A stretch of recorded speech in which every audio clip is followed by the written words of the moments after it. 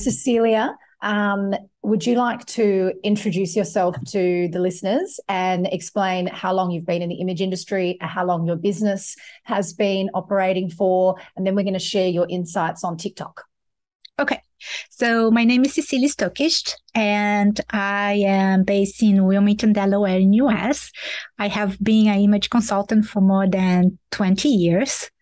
But as a middle age, living my last decade, I am learning to embrace all this new technology and social media. And Cecilia, you did our Going Virtual course 2 years ago to learn how to build and launch virtual services. Yes. And the first thing that I realized is you are someone that is so open to learning new technology, new ways of doing things. So that's quite an impressive character trait to have the ability to work through that fear. Is that something you've always had? No, I am always curious. I love to learn. And what I am discovering as I was part of your group, coaching group, and now is that I love the process of creation. Like, because of the coaching group, I create my whole website. And that for me is like conquer the technology, building and now working with social media and creating this videos, and it's just the process of creation that I enjoy enormously. I think is in my DNA. And of course, look at the industry you're in. You enjoy creating, but you've had the ability to push through the confusion and the overwhelm. And it's something that I've always admired in you. I know that you kind of have tackled lots of different platforms. So building a website. What were we doing the other day? Talking about the converter, the tools that will convert all your blog posts into an ebook. And so you've got this curious nature anyway. And I know that you've been on Instagram, not finding as much growth as you'd like. What are your thoughts on Instagram? I don't know, these algorithms on Instagram, and I just realized I have to do this for fun. It's like, of course, I want to grow my business. I want to be completely booked by the rest of the year, but social media can become very overwhelming for me. And I realized, in particular to Instagram, right? Yeah. I am a regular person. I don't dress in designer clothes. If I have my designer clothes was picked by hand in secondhand, I am a real person. I don't have discretionary income. And Instagram at one point really kind of, I burn out with Instagram. So now what I'm doing is opposite, right? So I listened to TikTok, your interview with, I forgot her name. Yes. So sorry for everyone listening. Cecilia and I were in the middle of a coaching session 2 minutes ago, and she was sharing her feedback on what she's been doing since listening to my second last episode on TikTok, how to use TikTok, particularly for women over 40 in the styling image industry, and listening to the insights that Candice DeVille shared from Copilot. And what Cecilia was saying was so relevant. I thought, if it's okay with her, could we shut this down, jump over to Zoom, record your feedback live, and then crack on with our actual work? So tell me, you listened to the TikTok episode, and then what happened? So, and then I find out that for certain features of TikTok, I need to have 1,000 followers, which I am only 10% almost there. So long way to go. But you only started about 2 weeks ago with no followers. Yeah. So let's set the scene. But it is fascinating for me. Like, for me, it was liberating, right? Because my English is not perfect. And I know that. And I can live 50 years here and my English will not be perfect. I make my English mistakes, right? And then I am on TikTok and I can talk and I watch sorry the language, but some stupid things like that make Cecilia, you laugh. For everyone that knows me, the fact that you apologized for saying the rude word stupid, I just want to take a moment and appreciate that, because my language is foul, very foul most of the time. So very sweet of you. Thank you. So I see women, I follow some specialists on menopause because I am going through menopause, right? And one of her advices is that make comments. and not just make comments for making a comment. Make a comment because you really can relate to that. And that's what I'm saying. Like sometimes my comments that I know exactly what you're talking about. So, and there are some stupid things like she's opened the refrigerator and the freezer to cool down. Oh my God, I can relate to that. So you make comments, but then I can make my posts there and my videos there and my lives there.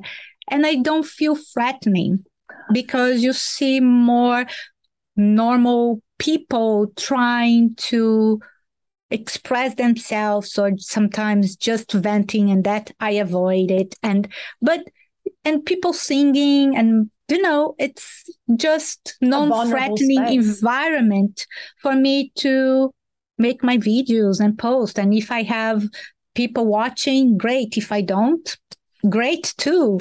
This is so interesting. So just to recap, I know you're, and I think you had one of the questions about creating content in your native language or in English. In English, I create in English because I live in US, right? Yes. And I don't do business in Brazil, so my whole clients are here. So, but I thought it was less threatening for me to create a 3 minutes video or a 15 seconds, like video on TikTok and then post on Instagram, than trying to create on Instagram. But so, this is really interesting. So for those that haven't listened to the TikTok episode yet, Candice was explaining that TikTok is in fact a really great space for people that feel a little bit awkward or uncomfortable being on camera and a little bit uncomfortable creating content for Instagram when they feel like the pressure to create perfect, polished content is too much for them. And what Candice was saying is the raw, vulnerable, rough edit, not perfect content on TikTok performs better. So this is almost a safe space. So for Cecilia, who is honestly, Cecilia, your English is perfect, but I know for you, the self-conscious feeling of not being able to articulate yourself clearly or not being able to, particularly sort of in written word, that's a personal barrier that's held you back from creating content with the freedom that you've found on TikTok, which is really interesting. And when we had our last session, I think you had just started, you had 0 followers, and we had a little look, and Candice had told us, TikTok encourages you to have genuine conversations, and it facilitates that, and it rewards you for that. So since then, you've got 100 followers and you've been able to create content where you don't care if you've mucked up a word and you don't care if you accidentally stop and start. That feeling of not caring means that you obviously feel free enough to share 20 years of expertise in a more comfortable way. Is that right? Yeah. And I went because they become sometimes short, right? Shorty like videos. And then I post them on Instagram, and that's fine. And I post them on YouTube because YouTube now you can put like short videos. So I have been uploading them to YouTube, and I have been using them for Pinterest idea. So the same clip that I create on TikTok, go to Pinterest, go to YouTube, go to Instagram, instead of going the opposite direction. So But isn't that interesting? So the only reason you're going in the opposite direction is potentially the fact that you feel psychologically more safe, more comfortable creating content within the TikTok forum and then repurposing. Yeah, because it's like they have templates, right, for photos. You can put four photos, 5 photos, up to 10. So they have already the music there, and then you create some effects, and boom, the video is done. So I don't have to try to figure out on Instagram how to split the image, which I cannot do until today, to have 2 videos playing at the same time. Forget it. I don't have time for that. So I play more with Facebook. It's more fun to play with TikTok. It's crazy, isn't it? No. So you're 61 and you're finding that the TikTok platform is more comfortable for you and easier to navigate than Instagram. That's really, really interesting. And I think everyone would like to hear this. And tell me what's been happening with the conversations that you said that you were engaging with women that are talking about menopause. One of them in particular, right? Because I am learning a lot because there are really serious people using TikTok. And that's what I was very surprised. There are doctors, there are people who does diets. I forgot the name in English. Nutritionists. Yeah. And some very specialists in menopause. And, we are all I am middle age. I know what menopause is. And I learn a lot listening to some clips that they have. That's fascinating me. The fashion one, not as much because I cannot relate much to the young girls. That's interesting, right? It's more young girls showing how to dress, and some of them are what they call, I forgot the name, Sarah, when you influencers, right? So they have I'm barely 100 and I'm so happy I have 100. They have 20,000 followers. Let's hold on. Let's just take a brief moment to acknowledge that 75% of those followers may in fact be men. And I know you receive a lot of male. I do, and I don't follow back. That is my rule here. Right. And I don't follow back. And I make sure that they know that one of the is I am 37 years married. So I did a poll. I did one that for TikTok, because I started receiving all this following from men. And I said, my husband is traveling. He's coming back. And I feel like a teenager waiting for him to come back. And I am 37 years old, married, right? And I am so blessed to have that. And my TikTok is business and everything, but I made clear that I have that they know where I stand for. And then I have men following me. So do you know what? Hard to get.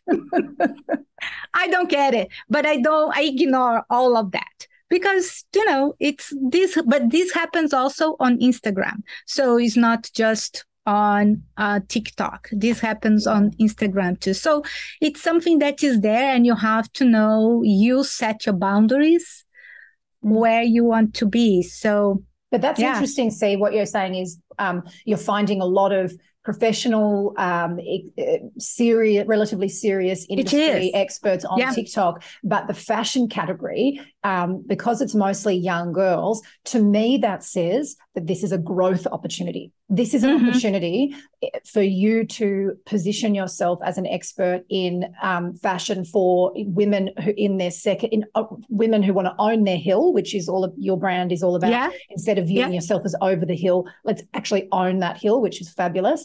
So rather than seeing all of these young girls creating fashion content as a downside, that tells me that you've got a little sweet spot just waiting for you. So there's lots of. So I'm waiting, and I don't ask anyone to follow me. Now I have some.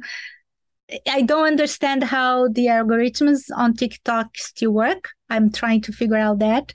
But suddenly people are popping up in my thing. Follow me, please. I need 1,000. Yes, we all need 1,000. If I want to go live on TikTok, I need 1,000. They put certain restrictions there. But I find out if you search my company where I'm not Image Atelier, because Image Atelier is just a name that under another company that my husband and I have together.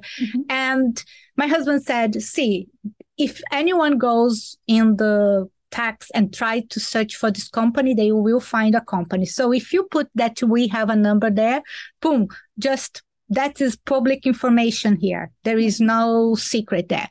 You can put that. So I did that. And then I was allowed to, they accept my company name, and I prove that I am under this company, and I could list my website. So if you go to my profile now, I have my website list there, and I know some people visit because it's just there. So you've got you've got web traffic from TikTok. I think so. Yeah, because I was able to put because I see people, they tell you that people visit your profile. Yeah. So they look at you. So yeah. So yeah, it's been fun, actually. This is wonderful, C. Thank you for sharing your feedback. Oh, you're welcome. Do you know what? This is quite funny. It's a little bit like being on a weight loss journey, I guess. You've kind of started on this journey and you're 4 weeks in. Maybe I'll check in with you in another 4 weeks and we'll do another quick chat to share with everyone to see how you're going. Because your insights, tracking your day-to-day progress and what you're finding and what you're discovering as an image consultant that's been in the industry, a senior experienced image consultant that's been in the industry for 20 years, 20 or 30, did you say? I don't want to 20. Don't make me older than I am. No, I just didn't want to cut off your expertise. But I think it's really interesting. And also, and Cecilia, tell everyone what your Instagram handle is, because I think so you genuinely are such an inspiration. Your attitude and your spirit and your ability to tackle things that you've not had to tackle before in your business. I would imagine that there'd be people that want to ask you questions directly. So what's your Instagram? It's Image Atelier. Beautiful. Atelier. And what I can say, Sarah, sometimes you have to go through like, I think the pandemic actually was horrible for a lot of people, but I think my most growth that I had in my business happens during the pandemic. And it's funny, isn't it? I revamped my business. I revamped my website. I just stepped and did things in terms of technology that I never did before. So yeah, it was a growth period for me. And now I am a TikToker. Yay.